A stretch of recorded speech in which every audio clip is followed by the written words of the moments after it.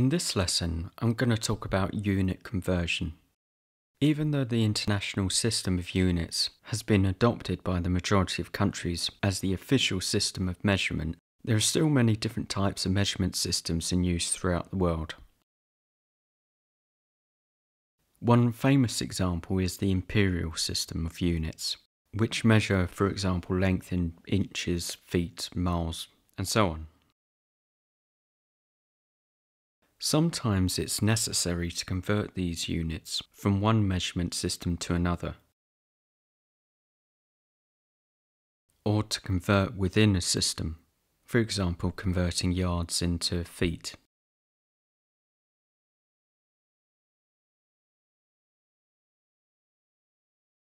So imagine you're a student that's moved to a country in Europe to study physics. You're told that your accommodation is 3 kilometers walk from your university campus. How many miles is this? To answer this question, first we need to find something called a conversion factor. Essentially, a conversion factor is a ratio of two units that is equal to unity. For example, there are 60 seconds in 1 minute, and 60 seconds divided by 1 minute equals 1, or unity. So now let's try another example, but now with units from different measurement systems. Say we wanted to convert a measurement in inches to centimeters. In this case, there are 2.54 centimeters for every inch. And again, 2.54 centimeters divided by 1 inch is equal to unity. So, getting back to our original question, we need to find the conversion factor of kilometers into miles, and that's our conversion factor. We first write 3 kilometers on the left-hand side of the equal sign, and because the conversion factor equals unity, we can multiply the conversion factor by 3 kilometers without changing anything.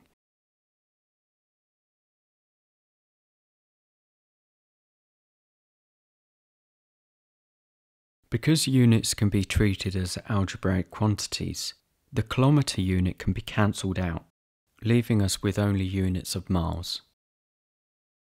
We are left with 3 times 0.6214 miles. This was a simple example. The next example requires converting multiple times to get the desired units. So the question is, a 100-meter runner manages to reach a peak speed of 10.2 meters per second. What is his speed in miles per hour?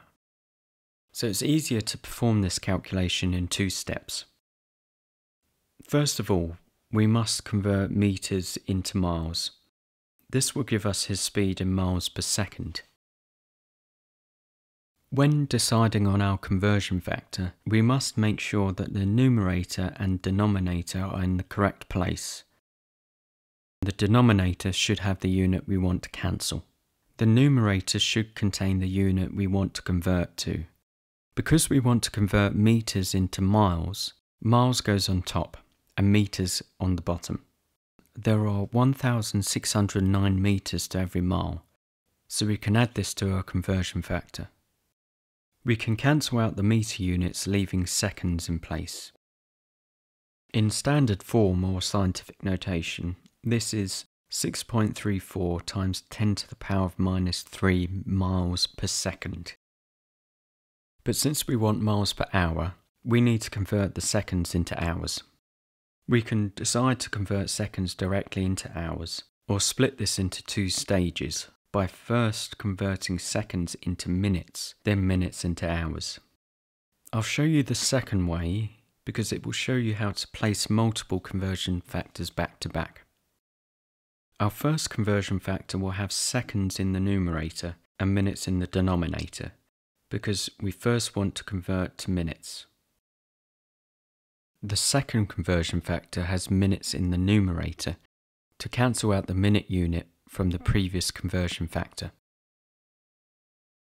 This leaves us with units of miles per hour.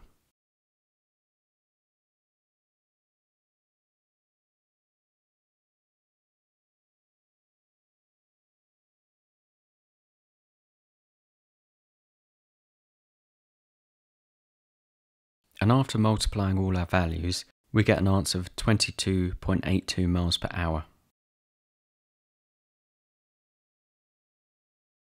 The diameter of the Milky Way galaxy is about 100,000 light years across. The distance to the Andromeda galaxy is about 2 million light years. If a scale model represents both galaxies as dinner plates of 25 centimeters in diameter, determine the distance between the two plates. So in this example, we have to create our own conversion factor, and we can find this with details provided within the question. With our conversion factor, we want to convert light years into centimeters. Because we want to cancel out the light year unit, we need to place it in the denominator. In the question, it states that 100,000 light years is the equivalent to 25 centimeters. In other words, dividing 25 centimeters by 100,000 light years will equal unity in this example. After cancelling out the light years units and finishing the calculation, we get a value of 500 centimeters.